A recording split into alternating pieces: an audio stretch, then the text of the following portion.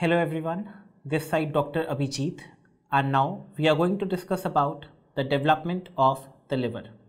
So we have the foregut, right? So let us start with the development of the liver.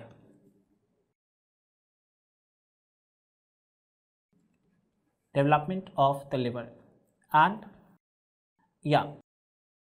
the liver and the gallbladder, basically they arise from the foregut, right?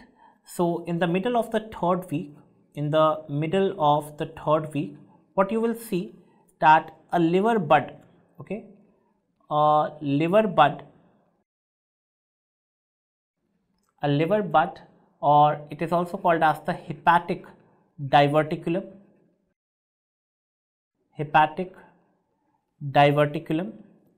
Basically it appears in the middle of the third week, and this liver bud or hepatic duct which emerges from the foregut, right? So you already know, let us suppose this is the foregut, right? This is the foregut, and yes, from the foregut you can see that a hepatic bud is developing.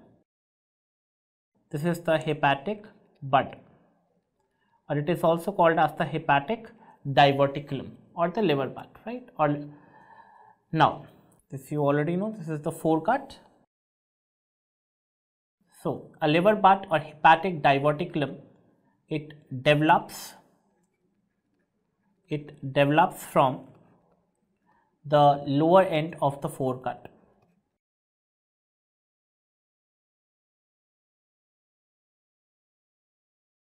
Now the liver bud or the hepatic bud, it will divide into two parts. Let us just try to see this. Now let us suppose this is the foregut. This is the foregut.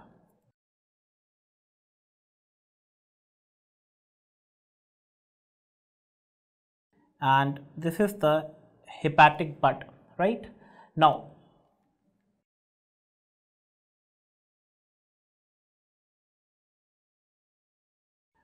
this hepatic bud will divide into two parts, right? It will divide into two parts. Yeah. One part, it is called as the pars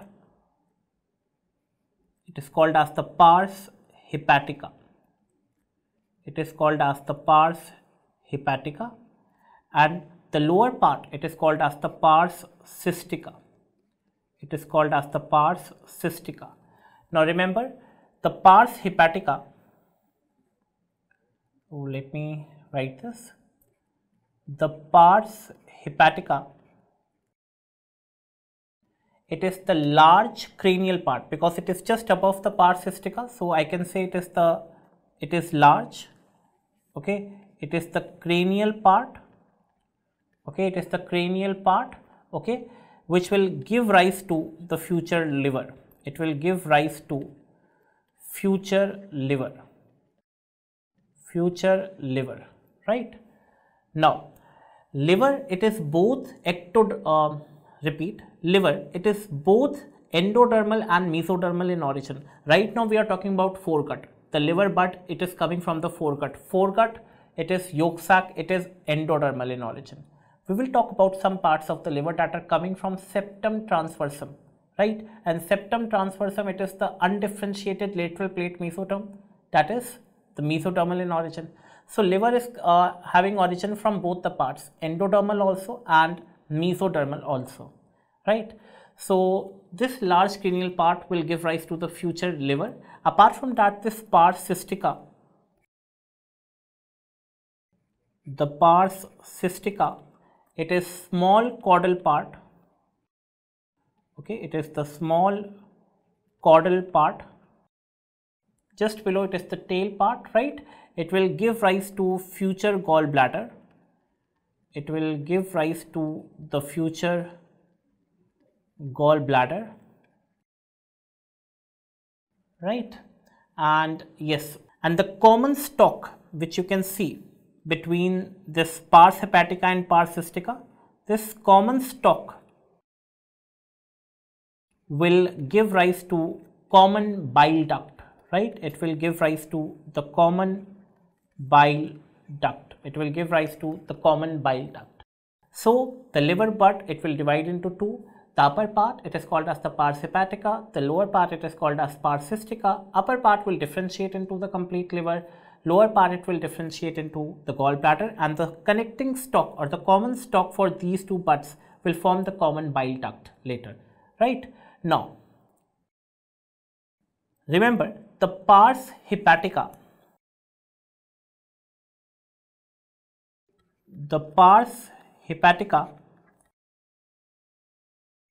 basically it invades the septum. Okay, which septum? It is the septum transversum. I have already told you, septum transversum.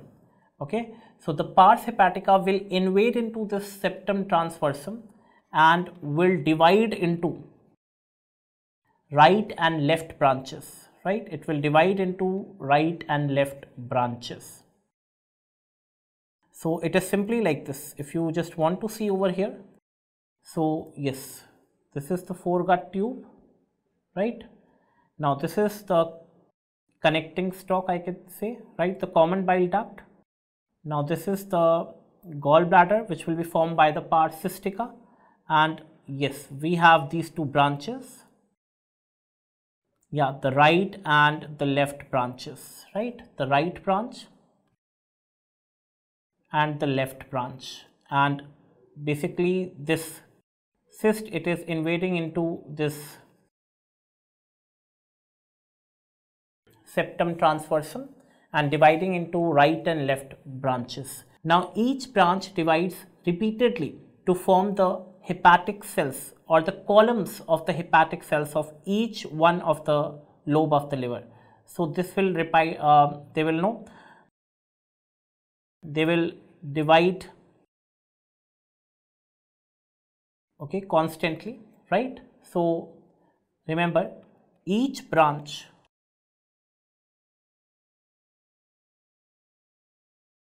divides repeatedly. Okay, it divides repeatedly to form columns of hepatic cells of one lobe of the liver.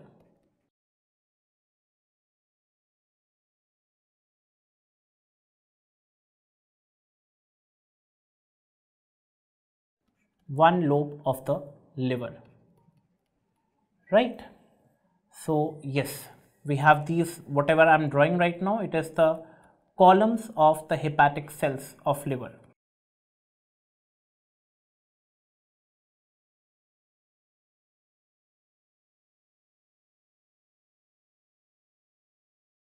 Columns of the hepatic cells of the liver. Now, the columns of the hepatic cells inside the septum transversum, okay, they will start meeting the vitelline veins, right? The vitelline veins, and breaking them, these columns, into sinusoids, okay? So these liver columns, okay, these columns will be broken down, okay? So these columns of the hepatic cells, so yes, these columns of the hepatic cells, what they will do, they will inside the septum transversum, they will meet the vitelline veins, right? They will meet the vitelline veins and it will break them. It will break them into liver sinusoids. Liver sinusoids, right? So it will break them into liver sinusoids. So yes, we have these sinusoids over here. So yes, this is the liver sinusoids. Okay, now these liver sinusoids, basically they intervene in between the cords of the liver cells. They intervene in between the cords of the liver cells. So this is how the liver is created. Now remember, you already know one thing over here, that suppose this is the ectoderm, This is the endoderm, right? This is the endoderm, and in between we have the mesoderm, right? In between we have this mesoderm over here. This mesoderm, okay, we have the lateral plate mesoderm over here. Okay, this is the mesoderm. Mesoderm is basically of three types: the paraaxial mesoderm, intermediate mesoderm, and the lateral plate mesoderm. So just talking about this lateral plate mesoderm, which is undifferentiated, it is called as septum transversum. It is called as the septum transversum. It is called as the septum transversum, right? Undifferentiated lateral plate mesoderm, it is septum transversum, and remember it gives rise to stroma and capsule of the liver. Stroma and capsule of the liver.